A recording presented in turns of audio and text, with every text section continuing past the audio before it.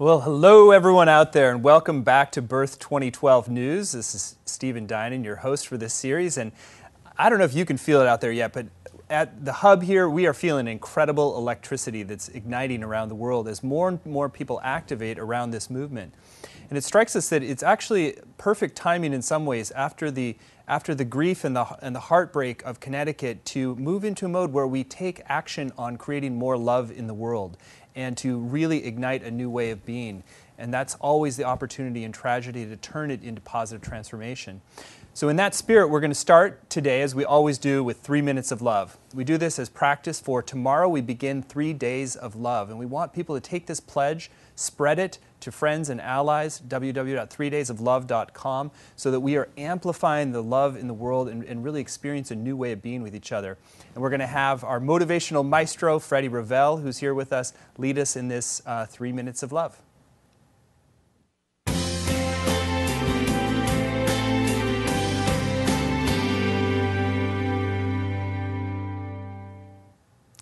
Thank you, domo arigato, dankeschön, merci beaucoup, molto grazie, muito obrigado, xexé, terima kasé, and muchas gracias. I say thank you to all of you out there in the spirit of gratitude in all these languages, because for these 3 minutes of love, I want to use the world's undisputed international language of music. And I'd like to express to you 3 elements of music that will help us and anchor us into the sense and space of love. Let's begin with the melody. Melody. The melody is the identity of any piece of music, and the melody is the identity of who we are. Think about what your melody is. What is it when you stand in the mirror and say, I am? Who are you? What is your identity? By anchoring yourself in loving thyself, you take the first step into bringing your life into the great symphony that you are. So let's take a moment and take a deep breath and anchor into the center of who you are. What is your purpose today? How do you move through the love of what you will be as we give birth to 2012? Once you have your melody in clear, and you're clear on who you are, what you stand for, what your passion, what your purpose is, you are now ready to interact with another melody. In music, when one melody meets another melody, you have the beginning and the essence of harmony. So, imagine the people that you love and the people that you are at effort to make peace with. And let the effort melt away and consider, what is it to be in that state of compassion, that state of empathy that allows you to listen, so that when your melody meets the face of another melody, you can come together in a state that is really all about saying, Namaste. The light in me recognizes and honors the light in you. The melody in me recognizes and honors the light in you. Once that harmony is aligned, you can now get into the rhythm. Get into the rhythm of the melodies and harmonies that are surrounding your life. And as you do this, the love that you surround yourself becomes an orchestration that allows you to hold the conductor's baton of your life and celebrate the great symphony that you are. This is the way to bring music into the love of who you are, what you stand for, and the entire global community. I'm Freddie Ravel, and I say, may you always sing your melody, listen for harmony, dance to your rhythm, and celebrate the great score called you.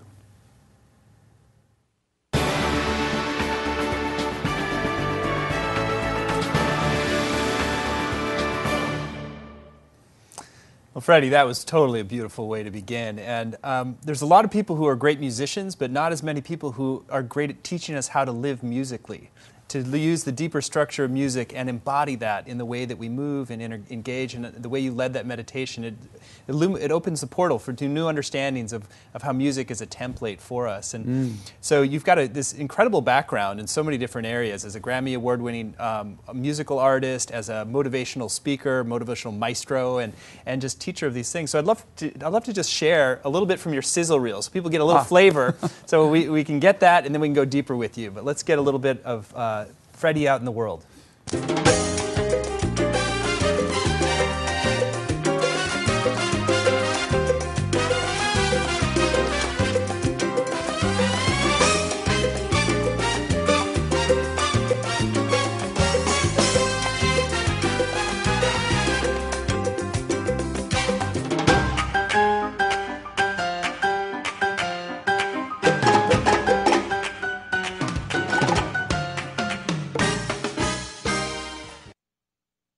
Smoking, smoking hot. Well, I love the bringing of that kind of like salsa Latino flavor, and I know you can also go soulful and deep and sweet. And you're going to have some of your majesty on display on Saturday, and also on the Vision stage. We're going to get a full hour with you. So thanks so much for bringing your gifts into the gala event here in Los Angeles and into the Birth 2012 movement. It is my great pleasure, Stephen. It's an honor to be with you and to be part of this magnificent vision for Birth 2012. Let's talk about music. Absolutely. Because a lot of this, we've been laying the structure, we got a lot of inspiration happening around the world, but music has a lot to do with bringing us into that space of unity with each other, and that's what we're looking to create on the planetary scale. So maybe to speak a little bit about how you see music being a tool for opening to this higher octave of ourselves. Thank you, Steve. I think that the greatest tool that we have that music can teach us as the world's undisputed language is the art of listening. I'm going to cut to the chase. We're in a time of a lot of urgency and a time of the greatest moment. We're at that moment of a lot of crisis in the world, but of course that means we're really in a state of opportunity. And I like to spell opportunity O-P-P-O-R-T-U-N-E. Oh, nice. I-T-Y. Opportunity. How do we find the tune, the melody that ignites us so that we're present for each other? So I believe that music gives us that opportunity to listen because music is structured with balance in it. For example, if I say, Steve, if I say dun, dun, dun, dun, dun, dun, dun, dun, dun, my hunch. Dun, dun, dun, dun, dun, dun, dun, dun. Bravo. Yeah. And this is what music does. It gives us that dialogue. In other words, the moment something gets put out, we instinctively want to answer it. And music is the great portal to conversation because we seek balance with it. It's interesting. One of the events that we've been so delighted that it's activated for the birth movement is called Harmony in the Holy Land. Speaking to what you're talking about, going to have the three Abrahamic faiths coming together, prayers and blessings, but also making music together from the different traditions as a way to heal the schism, because we can find that higher common ground through music and through harmony. I believe it's the giant killer app that has not been unleashed, and I'm thrilled that we can get it out there as something that we all have imbued in us. It's in our DNA, and we park it in the world of entertainment, but it's really a tool that I believe is on the level of food, water, shelter, music. So share a little more with the folks out there about how do we take the principles of music and shift and apply them in our life to live more full spectrum and really aligned with our purpose. One of the tools, there's many of them, but one of the most important tools is how we end up using the power of melody, harmony, and rhythm. See, melody is the individual. As we opened up this morning, with the prayer and the I am, melody is about being who you are, what you stand for. Harmony is about how you connect with others. If you're just out there on an island singing your own melody, this is my dream, this is what I want to do, but you're just out there on that island doing that, guess what? Not much is going to happen. It's not until we learn how to harmonize with others that our ideas get activated. But okay, let's say you and an individual you've just met have created this beautiful harmony. If you don't put rhythm underneath it, if you don't agree that now you've got to set that in motion by agreeing, okay, let's get this done by next Monday at 10 a.m. We're going to review what our melody and harmonies have done. Next Monday at 10 o'clock is the tempo and timing that we have to set to get it to happen. So rhythm is really action across time. This is what rhythm really is. Without the drummer in our life, without having any awareness of time, melody and harmony has no boundaries. And actually, boundaries set you free. There's sort of a paradox about that. But Igor Stravinsky, the great Russian composer, The Rite of Spring, one of his greatest quotes is, "Give me boundaries so I can truly be free." And that is something that I believe is imperative to all human beings. We have to be given a box, a framework, so that we can take our melodies and harmonies and deliver something that is of contribution and of value to the world. I love that. It's almost like the different band members become sub-personalities. And oftentimes we think of like we're kind of at war with different parts of ourselves. The parts of us doesn't want any structures and wants to just be free to do whatever. if we just indulge that, we're not necessarily going to be very creative or effective. And so you want to get that into balance with the part that's like, okay, we need to stay on point, we need to stay on structure, the more discipline has a little more taskmaster kind of quality, but then it's like when those two are in balance with each other, then something beautiful gets created. Perfect, Stephen. And the something beautiful is what we, in the tune-up to success methodology that we, I've been doing this now for a decade. We've been presenting it all across the world. But that phrase, something beautiful happens, we call that the score. The score.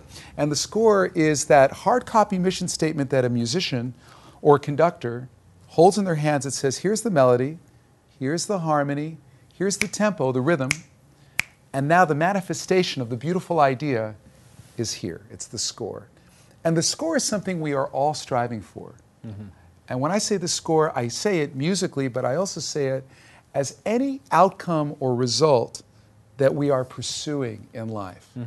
So I would recommend and I would celebrate with all of you the idea for 2013 is, New Year's resolutions, when you write those things down, think of those as your scores. They're not just resolutions, and the typical ones have to do with things like health, better dieting, more education, more growth, more love, right? These are standard things that we all achieve or aim to achieve. Call those the score, because when you call those the score, you realize that they're not just little things, they're holistic. Bettering the way you eat and exercise is a holistic concept. It's about being as complete as you possibly can, physically. Bettering your education and growing is about helping your emotional state and your knowledge so that you're more effective, let's say, in the world as an entrepreneur, or simply as another human being, being a parent, being an employee, being a boss. All the different hats that we wear are about raising the score of who we are. And that has to do with the art of listening. And music is one of those few things we listen to willingly. A lot of things we don't listen to. We don't want to listen. People don't like to listen that much, We speak at about 150 words a minute, but our minds go at 600 to 1,000 words a minute. So you say something to somebody and their minds have raced way ahead of you onto something entirely different. So this is why music allows us an amazing tool, an opportunity to be present. Well, as you're speaking and talking about the score, I think one thing that struck me is that what we're really doing with Birth 2012 is trying to up-level the score of the planet. And with more harmony, we've had a lot of dissonance on this planet. It's like we have a lot of conflict and polarization. It's like Democrats versus Republicans, Christians versus Muslims, and there's a lot of intensity, men versus women. There's been a lot of intense polarization, which is essentially bad music. And so we've had this kind of dissonant, like oftentimes if you pay attention to the news, it can be really grating. It doesn't have that beauty and harmony and majesty about it. And so what we want to really do with Birth 2012 is create an experience for a couple days that offers a new template. When they get a taste of beauty and possibility, then we can start to say, oh, how do we do this longer term? And it really is, it's more about a symphony of players working together rather than all these different competing voices trying to silence each other. And that's ultimately what a great band is doing, is that they have to listen to each other and blend into the higher vibe with each other as well. Well said, beautifully said, Stephen. But I do want to add one very important detail to what you just said, because I'm in complete harmony with it. But dissonance, in its own way, is a profound gift. Oh, okay. Because without every now and then, until those harmonies, lots of times you're having someone you love and you're having a conflict with them, and it's like you're rubbing against them all the time. But the rubbing causes you to seek, it causes you to search, it wants you to dig deeper. When you have dissonance in your life, it's not something to retreat away from. It's not something where fear needs to take over. It is opportunity. So dissonance, if we don't have dissonance, everything feels like vanilla. Everything sounds bland. Dissonance is growth for human beings. And so a little bit of dissonance, used in the right way, is the spice of life. Right. We need dissonance to grow.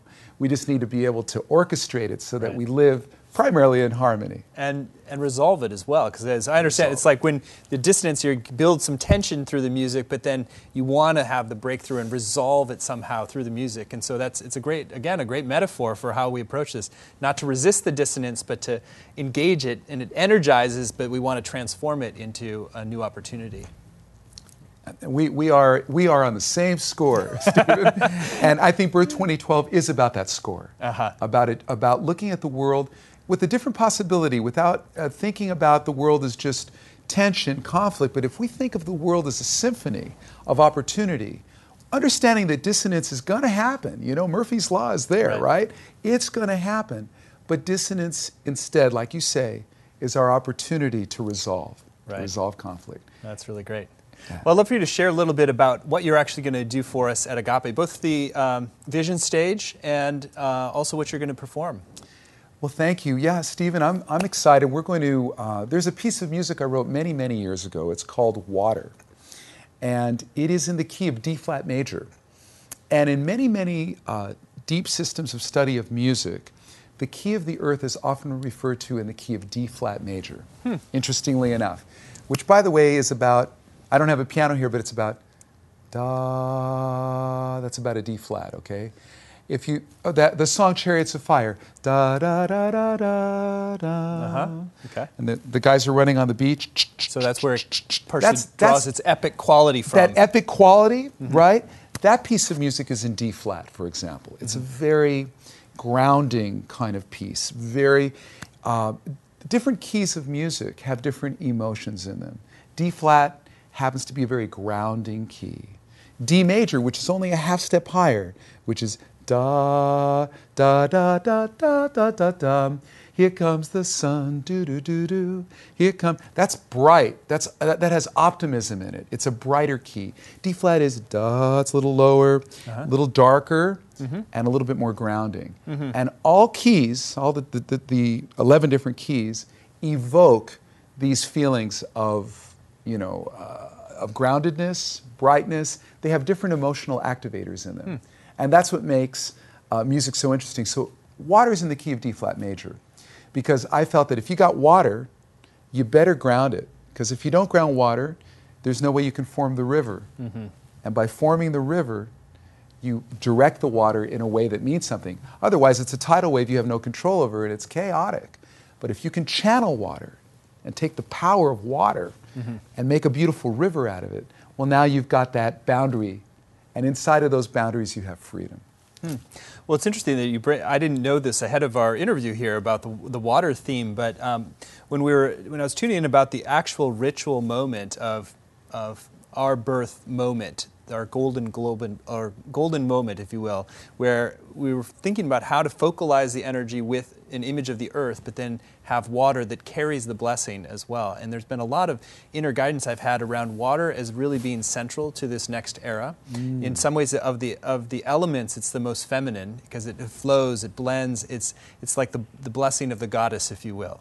And right now, we have some people on the planet don't have access to clean water, and that's one of the foundational anxieties that's part of the human condition. And to have everyone have the blessing of clean, beautiful water is like one of the foundational things to really shift into a new era. Sometimes we talk about it, a consciousness shift and opening to love, but it's really come in, the most grounded level is the blessing of water. And so I've been tuning in about how do we really integrate the activation and blessing of water as part of this, and it's interesting you tuned in that's what you want to offer musically. I guess we're thinking aligned without even having the conversation. Yeah. But I do believe that Birth 2012 is really about that kind of conversation. It's not even in words. It's felt. It's tuning in intuitively. It's on our higher selves. And it sounds like we've been resonating that way without even having a conversation about it. And water, the majority of our bodies is water. The majority of the planet is water, right? They say that the two most expendable commodities, the two most expendable commodities right now are water and time. So think about that, water and time, right? Water, the flow, the score. Time, rhythm. Are you going to live your life frantically? iPad, texts, you checking Facebook and living in the whole space in the black hole of social media. I mean, that's a good thing, but It swallows up a lot of time. We have a whole generation of people that are living here. They're not living here. I mean, I want to be with my brother Stephen Dinan right now. I want to be present with Stephen. I don't want to be lost in, oh, I better check my iPad. I don't want to be in that space. I want to learn how to be as present as possible. And I believe that idea of putting our digitalia away for a moment and learning how to be as present as possible is what's going to help us.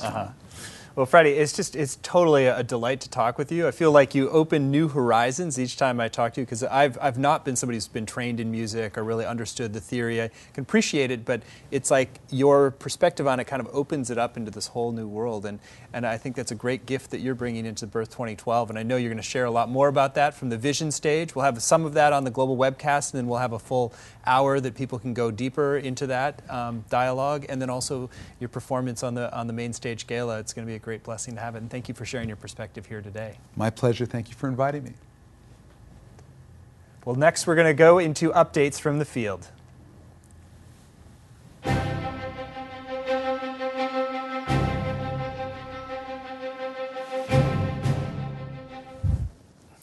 Well, we are so close now to the beginning of our 3 days of love. It begins tomorrow, December 20th. And for some people who are watching right now, you are almost on the cusp of December 20th. So it's time to start practicing love yourself now. I believe actually, as we're airing this live, probably in Australia, Australia and Japan and a few other places, you are on the 20th right now. So we encourage you to now start practicing in a really sincere way, the opening of your heart, the extension of love and blessings to those around you. So we're co-creating this global field. And part of that is going to be tonight. We begin our journey with Barbara Marx Hubbard, who's been our beloved visionary voice of this, our midwife, a planetary midwife, we sometimes call her. She chose to go to Australia, where there's a beautiful event happening in Byron Bay. It's called the Uplift 2012. I encourage you to go to Uplift 2012 Festival. At upliftfestival.com. They have an app that you can download, watch on your cell phone. You can also get access to any of the videos from there, as well as communicate your vision with the app. It's a really fantastic addition to the landscape of what's being offered in this time. And they are going to kick off the Birth 2012 broadcast tonight, where we go into continuous coverage on this channel with Theater of Our Birth. And I wanted to bring in Barbara just for a few moments now, who has just given us a video from Byron Bay, Australia, to share this with you. So you get a feeling, and again, we want you to tune in at 7:30 p.m. tonight, Pacific time. We're going to be broadcasting this live globally, and we want as many people to participate as possible to understand the power and the beauty of this moment from the long sweep of history all the way to present time, so that we're seeing we've had this epic journey from the beginning of the universe to this moment, and now it's time to blossom into a new phase. So Barbara, let's hear from you. Hello everybody, this is Barbara, and I'm calling in from Byron Bay, Australia, where I'm going to be doing the Theater of Our Birth.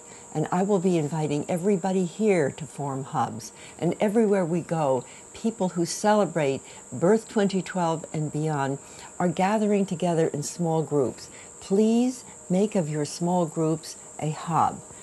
Register yourself on birth2012.com, because after the birth, we will be able to nurture, connect, and cultivate our hubs as seeds for the new planetary culture. Thank you, and I'm sending you all my love.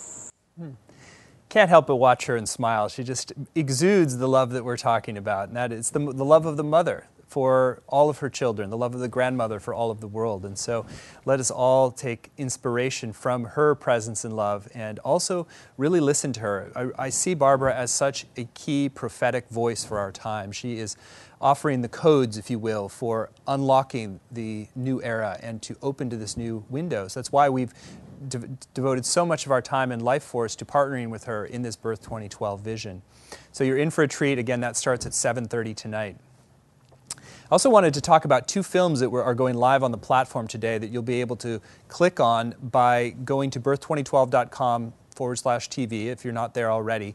And there will be icons down below, one for Mayan Renaissance and one for Shift of the Ages. Both of these are centered on the Mayan people. Because a lot of the prophecies around this time have focused on the Mayan people, we wanted to bring to you two gems of movies that are just out that really speak into the deeper wisdom of the Mayan people and the power of this time. Now, we've spent some time with elders like Don Alejandro, who is featured prominently in Shift of the Ages, as well as grandmother Flor de Mayo, who's in New Mexico but was trained as a Mayan priestess. And they really have a pretty open-ended perspective about what this moment means. They're certainly not apocalyptic by any means. They see it as an opportunity that can be challenging, but ultimately is liberating for humanity to shift into a new pattern, to really open to peace and prosperity and a new kind of relationship between Western peoples and indigenous peoples.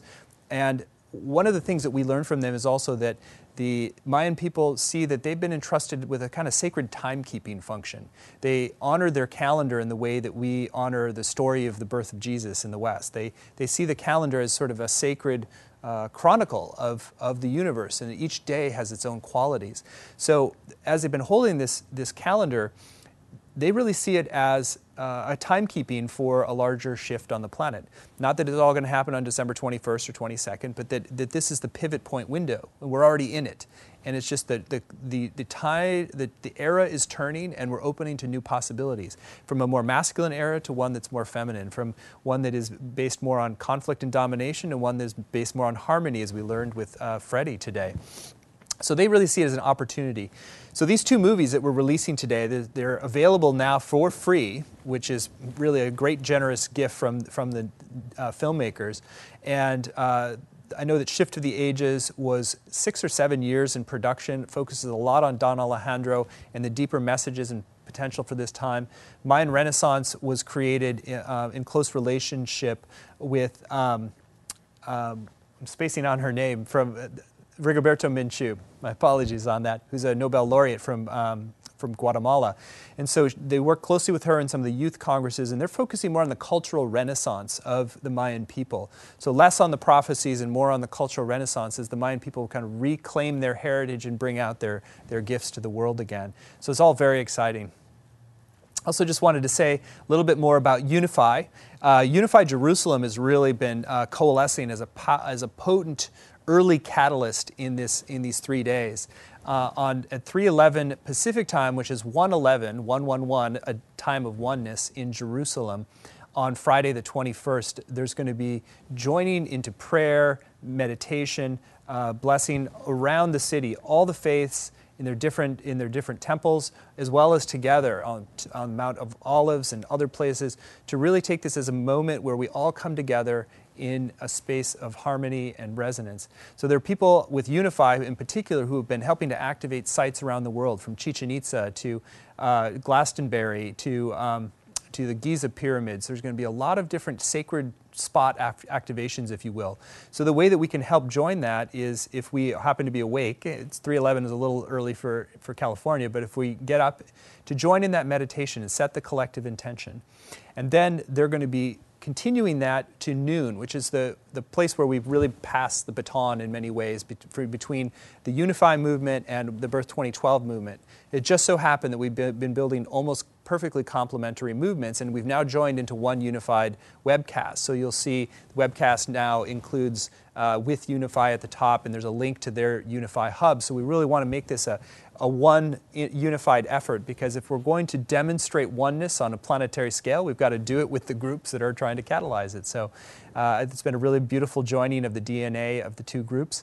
And one of the things that's going to be great about that is that they've also been in touch with programs from a whole range of locations, from Bolivia to, as I said, Glastonbury, to a lot of folks in Mexico. And so we're going to be able to bring to you 48 hours of programming rather than 33. So it'll be very continuous coverage of everything that's activating around the planet and these higher possibilities that are unfolding for us now. So you're in for a treat. And one other thing I wanted to mention about the Global Webcast, a big project, Dar Berlin, is activated separately for December 20th. We're going to broadcast 6 a.m. Pacific time until 4 p.m. tomorrow. It's going to be an activation of artists and grassroots groups worldwide to really vision into this new story for humanity. How do we solve the problems we have and open to a new era of possibilities. So this is all coming live. We're going to have the program schedule more detailed for you, but start tuning in tonight, 7:30 p.m. Pacific, with Theater of Our Birth from Barbara Marx Hubbard. Thank you.